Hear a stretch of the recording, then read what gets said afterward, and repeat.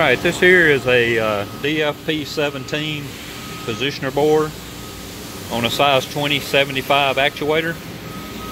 We're going to go through the calibration of this board and set up. A few things that you need. You need a 120 volt power supply hooked into 1 and 2. You also need a loop calibrator or 4 to 20 milliamp input signal. We're using an Altec loop calibrator here. It's hooked up to.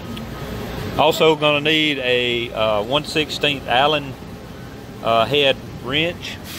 Now that's going to be used to tighten our cams up underneath the board here. You've got 2 cams. Before we start calibration, we want to make sure that the lips on the cam, as you can see right here, the lip, we want to make sure those are not hitting our switch arms. Got a switch arm here for open, a switch arm here for close. Those switches do not need to be made. A few details about the board. We've got 3 selector switches up on the top side of it. We have one here that's select, a down button, and an up button. These buttons here are going to be used during our calibration. So we're going to apply power to this unit. When you apply power to the unit,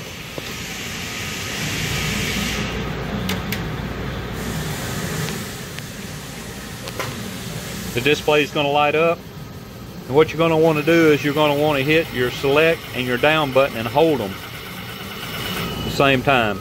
CAL is going to come up on the screen. Then it's going to start flashing set L. Okay, this is the first step of the 4-step calibration. So at the set L, you can see it's flashing between set L and a number here. This here is going to set our input signal lower limit. So if we hit our select and up button at the same time, you don't have to hold them down, you just hit them both together. It's going to stop flashing and it's going to show a number here. What we want to do is we want to come over to our input signal and we want to put 4 milliamps to the unit. You can see we have 4 milliamps here. Our display is showing 0.88 volts. At that point, we're going to press our select button and it's going to store that value. At this point, what we want to do is we want to hit our down button and it's going to change to set U. This is going to set our upper input signal. We'll hit our select and up again here. Just hit them simultaneously. It'll stop flashing. Now we want to come over to our signal generator and we want to give it 20 milliamps. So we've got 20 milliamp signal to it. Notice our voltage has changed to around 4.423 volts. At this point, we'll hit our select button. That stores that value. Then we want to hit our down button again. Then we're going to flash POC and a number. This is our potentiometer location in the clockwise position. So at this point, we want to hit our select button and up button at the same time again. It's going to make that live. Now, here we want to make sure our shaft right here is in the full clockwise position or the closed position. As you can see, our shaft here is sitting at about 75% or around 65 degrees. At this point, you can actually jog this unit when it's live here by using your up and down buttons. So if we hit up, or I'm sorry, down button, it's going to cause our unit to rotate clockwise. So we want to rotate it around, and based on this video, we're using our indicator to get our position. We want to rotate it around until it gets to our closed position. So once we get our actuator rotated around till it's in the clockwise or closed position, and at this point, this number on the screen display should be between 0.3 and 0.4 volts. As you can see here, it's reading 2.803 or 4. In order to change that value, we have to go in and the potentiometer, which is located in the back side of the unit here, you can see the main gear on the shaft. and then the small potentiometer gear in the back. What we want to do is we want to reach in, and this main gear here, we want to turn it. And what that's going to do is turn the pot, and it's going to change the value. So you just want to turn it until you get a value of 0.3 to 0.4 volts. We're at 350, so that's a really good position there. Once we get that set, we've got our clockwise potentiometer set, so we want to hit our select button, and that's going to store that value. We'll hit our down button once again, and we're just going to flash POCC, and this is our potentiometer counterclockwise. What we want to do now is we want to hit the up button and rotate. Well, actually we want to hit select and up to choose it. It's going to stop flashing. And then we want to hit our up button and rotate the actuator around to the full counterclockwise or the open position.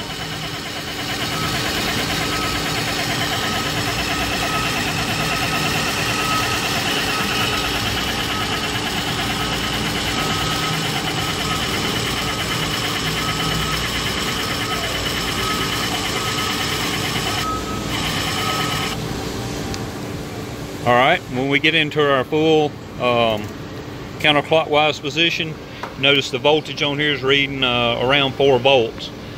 This number here is not as significant as the clockwise. The clockwise is to set the potentiometer to the correct position. This here is just going to set the stroke limit when it's give 20 milliamps to know what potentiometer position is in the 20 milliamps.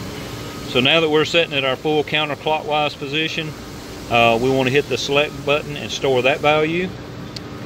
And now we have that value stored. The calibration on the unit is now done. So it's 4 steps.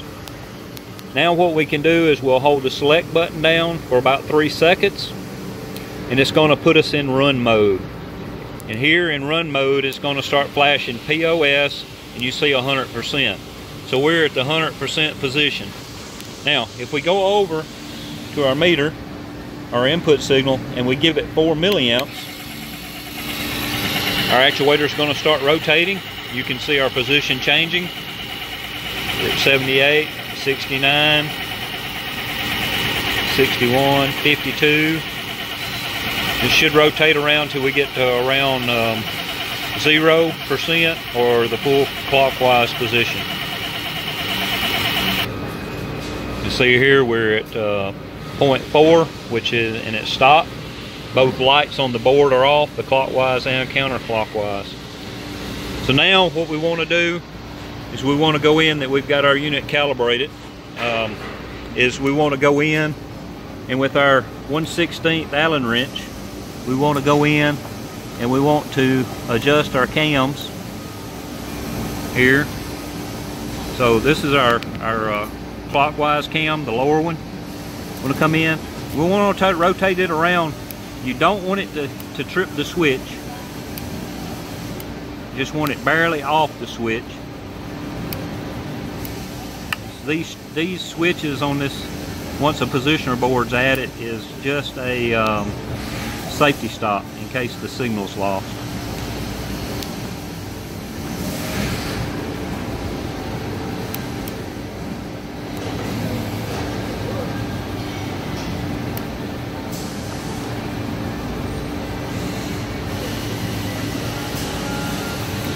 So we'll rotate that around right before the switch clicks. We'll tighten the screw down. Okay, so that's our clockwise safety top screw, our cam. Now what we want to do is we want to go back to our input signal, give it 20 milliamps. We want to rotate it back around to the full counterclockwise position.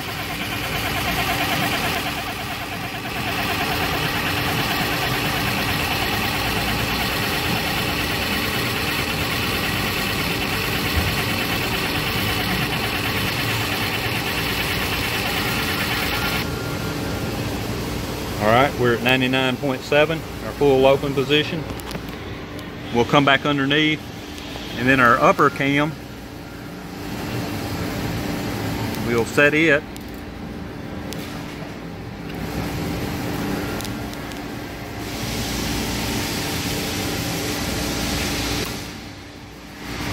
Just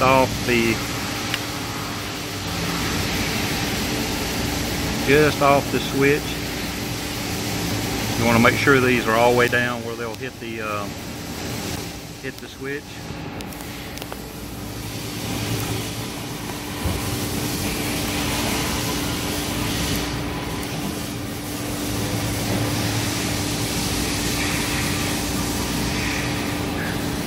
Alright, just tighten our screw up there. Now both of our cams are set. The last test we'll do on it is to make sure it's following the signal.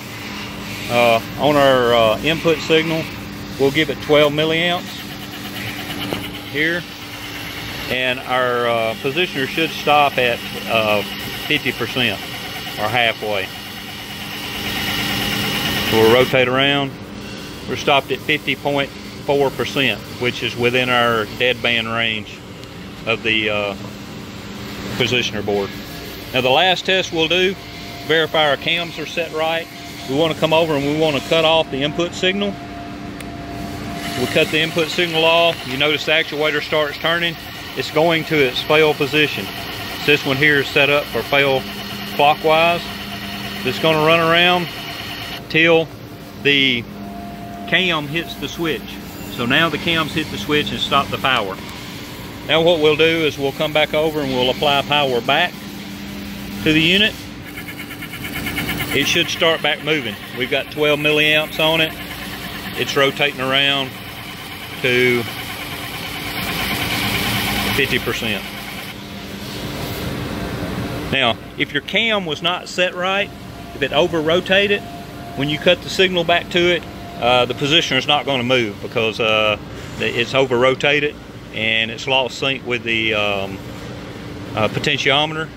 So what you'll do at that point is you want to go back to your 0 or clockwise position and rotate your cam around a little bit more so it hits the switch a little sooner.